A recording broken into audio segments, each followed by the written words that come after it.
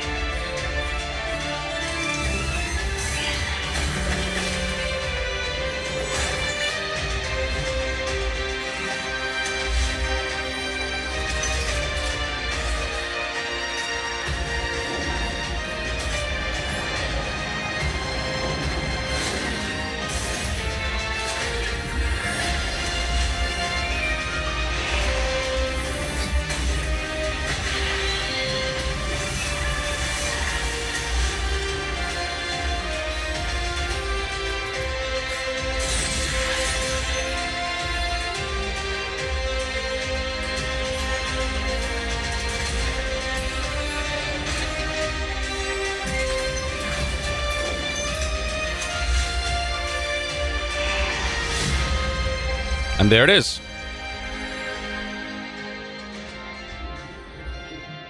So it is a combination of roguelite elements with like tactical combat.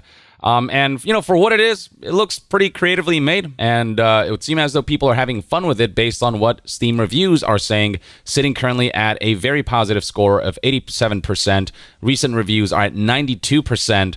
The game is still in early access. It is $20 for this time period. I think the price will go up a little bit during the final launch, so if you want to get this game for cheaper, now is the time. Now, the conversation surrounding this game has been particularly positive as of late because of an announcement that they made recently on their community page on Steam, where it reads right here, Inkbound, the Starship of Terrors, is removing in-game monetization. They're not just scaling it back, they're getting rid of it entirely, stating, quote, today we're announcing that we're removing all in-game monetization from Inkbound in our next major update on October 27th, 2023, which is a week from now. It's our goal to create games we can invest into and update beyond release. As developers, we enjoy expanding our games over time, combining our creativity with community feedback to add new content and fun. For that reason, we launched Inkbound with 2 in-game monetization features to support the ongoing development of the game.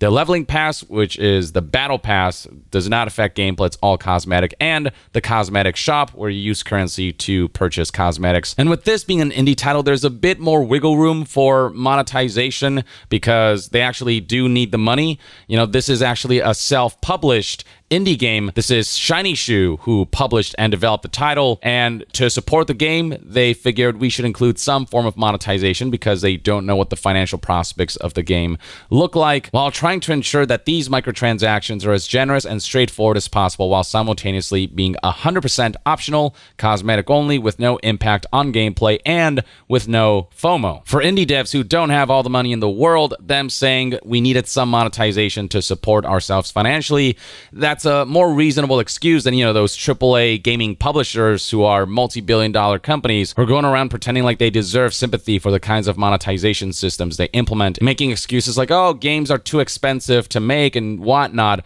when they found so many monetization avenues and so many ways to technically increase the price of games, from, you know, $100 early access, which is a new trend now, to, you know, different editions of games that get progressively expensive, to all of the different monetization systems they implement, and with no end in sight. You know, for them, enough isn't enough. They just have to keep pushing. With Inkbound, it does seem like it was a matter of, you know, we're just trying to get to a point where we're financially stable enough, And now that they are, apparently, they felt that it's clear that industry and player sentiment is trending against the presence of these features. For that reason, we're removing in-game monetization completely. This game launched back in May 22nd, 2023 for early access. They monetized for roughly 5 months, and it seems as though they're now in a place where they can forego these microtransactions, and they deem sort of the company and game's reputation to be more important. And the thing is, they didn't have to do this, again, because they're an indie development studio that is self-published.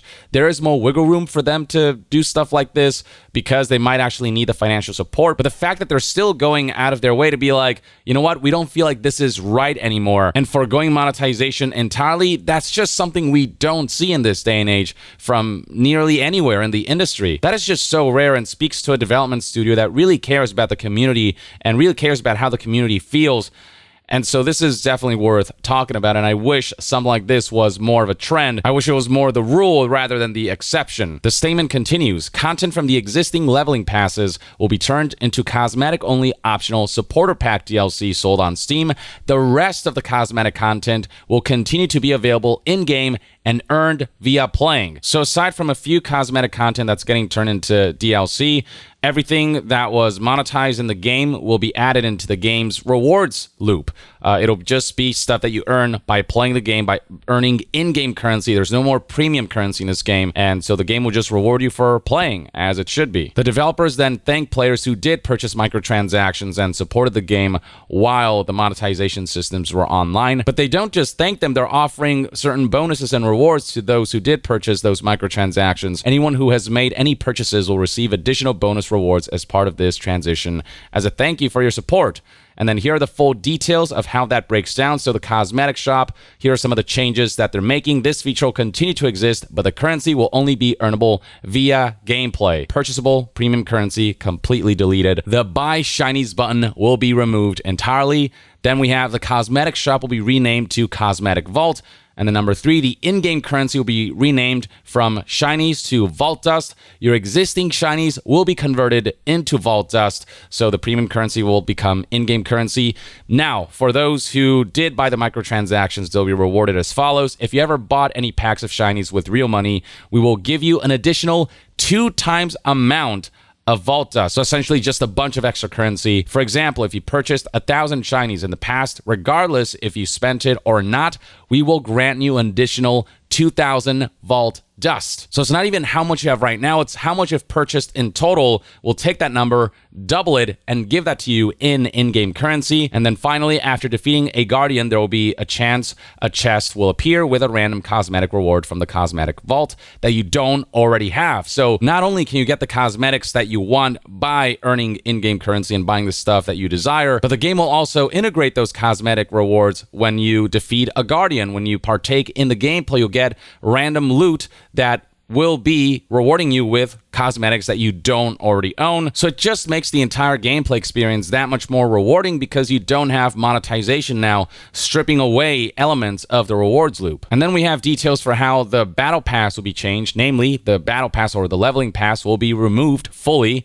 And then anyone who owned either the Story Begins Premium Pass or the Starship of Terrors Premium Pass will immediately be granted all unclaimed rewards out of the premium track. All of the rewards as part of the premium battle pass will just be given out no matter how much progress you made in it. As long as you purchased the premium battle pass as a reward for spending that amount of money, you just get all of the content associated with the premium battle passes. Additionally, anyone who owned either the Story Begins Premium Pass or the Starship of Terrors Premium Pass will be granted 1,000 Vault Dust for each pass they owned. So a bunch of currency for players to be able to spend on the cosmetics that they want. And then we're moving the cosmetics contained in the premium tracks into cosmetic-only optional supporter Steam DLCs. So there are some cosmetics that you might have to buy separately as DLC, but given what a regression this is in monetization, essentially the full removal of monetization systems in this game, and given that this is still a self-published indie studio that is trying to support itself financially,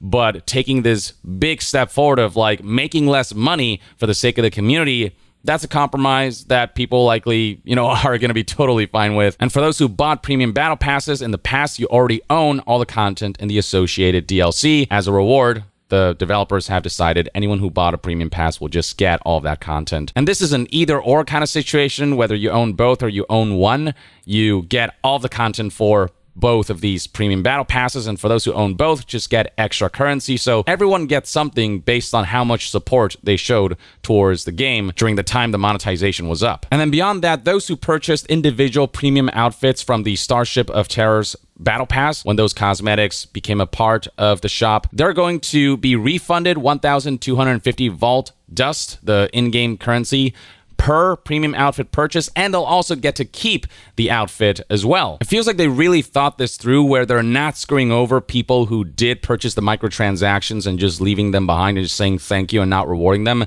They've thought out the rewards for that really well, and then for new players, they just won't have to deal with the monetization at all, and they can just engage with the game with a rewarding gameplay loop that integrates all of the cosmetic rewards as part of the progression system, so everyone wins. Then the free tracks in the existing leveling passes, or the free battle pass tracks, the rewards from that will be moved into the cosmetic vault, what used to be known as the cosmetic shop before monetization was removed, and it will thus still be earnable via gameplay. So the cosmetics that were part of the free track of the battle pass will just be integrated in the rewards loop and progression loop of the game. Just more reasons to play the game. Upon the release of the update, there will be a new free track of rewards available to all players that are earned by leveling up. The unlocks will include various cosmetic items and vault dust. The UI for this has been simplified and moved into the logbook. So there's a bunch of stuff coming, and all of that content will just be earnable through gameplay. There's no additional monetization associations with it.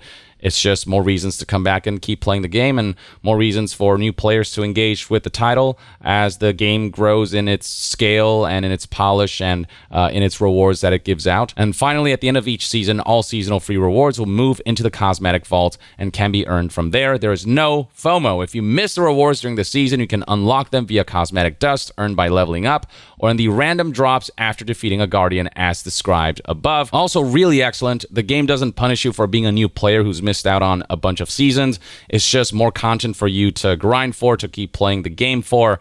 All the while, with these new seasons, for existing players that just have new content to look forward to, new rewards to look forward to. No FOMO is just chef's kiss. This right here, ladies and gentlemen, is a thing of beauty, and it says a lot about the industry that something like this is so just unprecedented. This stuff rarely happens, if ever, honestly. I don't think I've ever really seen anything, monetization regression quite like this, where a developer just nukes a monetization system completely just to, try to appeal to the players, to the community, and keep that aspect healthy, and try to show that, they genuinely care about the players. So I just had to shout out this game and kind of give you guys what I think should be, again, the example of how this industry should conduct itself. But most aren't bound to behave like this, because short-term profits matter more than community sentiment and the long-term health of their IPs and the optics surrounding them.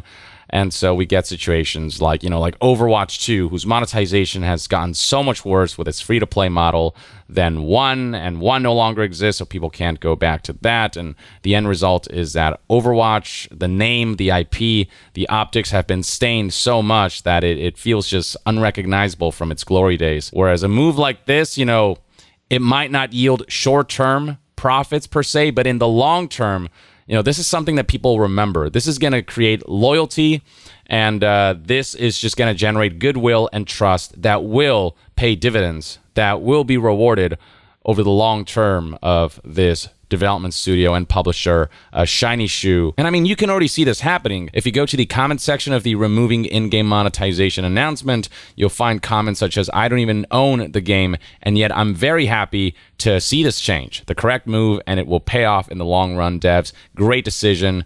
Some people straight up can't believe it. They're like, what's the catch? And here's somebody saying nothing. Just devs noticing the reputation trade-off isn't worth alienating players. GG devs, keep up the good work. Heart emoji. A beautiful move, lads. Very proud to see the team move toward this, so on and so forth. Wow, big news. Very glad that games are gradually moving towards this method. And this is kind of the general discourse surrounding this game. It's just very positive. Just a lot of optimism surrounding its long-term prospects and outlook. And if you look at Steam reviews, the positive sentiment has also lifted its recent reviews, which is currently sitting at 92%, lifted the overall review score from 80-some% to now 87%.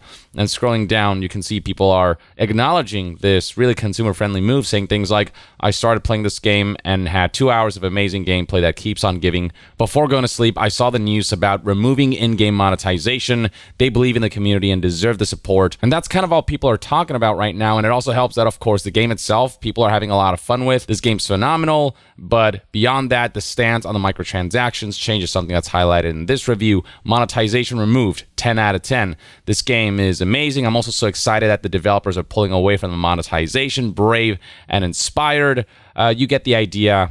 So lots of positivity. And if the developers can maintain this kind of consumer friendliness over the long term, and this isn't just some stunt that they're pulling for short-term PR positivity, then they're going to be known as an indie developer who more than goes out of its way to treat its community right and to set an example for what the rest of the industry should follow. So yeah, I mean, I'm going to buy this game just to give it kudos for pulling something that this game could have gotten away without doing. They didn't need to do this, but I do think that they're going to get a lot of press coverage for this. I'm going to give them press coverage, and I mean, we're already seeing articles like this one from PC Games and talking about a Steam indie hit that went against industry trends by removing all monetization.